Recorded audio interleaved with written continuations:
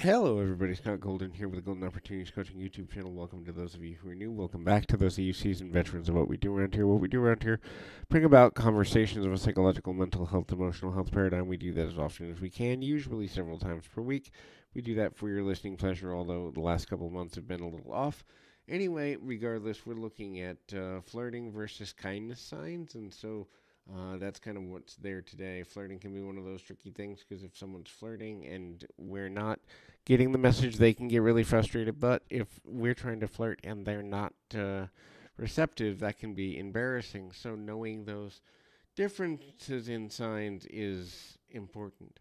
Obviously, if someone's flirting, they're going to treat you differently than they treat other people. So watching how things are between them and other people is an important factor. If everyone is treated similarly or almost the same, then really what happens is we want there to be flirting, and so our mind will tell us there is, when in reality it's just a construct of how kind they are to other people.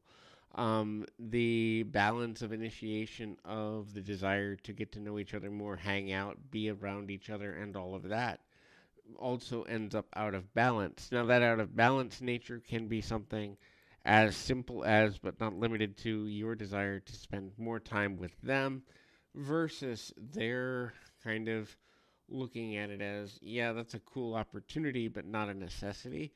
So if you're the one initiating the contact via cell phone, via, online interaction, email, telephone call, whatever, invitations to hang out in person, whatever have you, then chances are you're overly invested and they're under invested. And for a relationship to be mutually beneficial, there has to be, at least to some degree, a mutual interest in the continuation and modification and,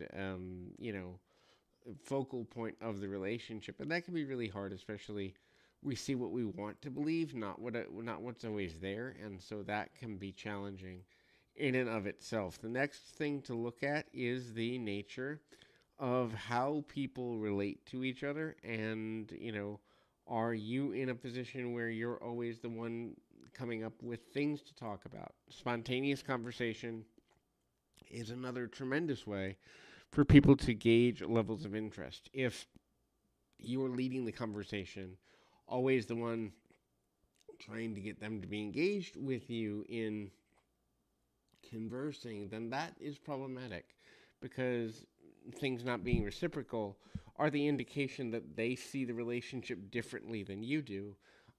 If they're willing to talk about other partners or the potential of other partners with you, there's another telltale sign. Obviously, if they're interested in you and only you, then they're not going to do this. Also, and unless they speak about being in a polyamorous or multi-person relationship, if they're talking with other people about you, that means they don't see you in the way that you would prefer to be seen. So a lot of it is the willingness to see things as they are, but not worse than they are. Sometimes it takes a person a good bit of time to identify whether they're interested in a relationship, especially if that individual is still grieving the relationship they've recently lost, or they are, struggling to identify if they're ready to move on with someone.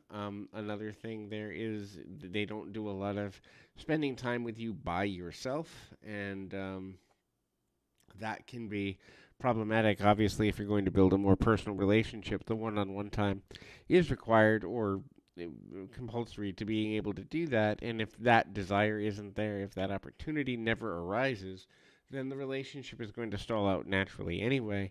So identifying the amount of time that a person is willing to put into getting to know you personally better in a one-to-one scenario is another great indicator of level of interest, level of focus, and overall level of just idea of what is trying to be accomplished. So hopefully this is helpful. I encourage you, keep your feet on the ground, your mind in the moment. Realize there are 8 billion people in the world. There's someone out there for everyone if we run across them. Some of that is a little bit of happenstance, but continue looking and realize that someone owning themselves as they are is a prerequisite to a healthy bond. And so I encourage you, keep your feet on the ground, your mind in the moment. Until next time, everybody.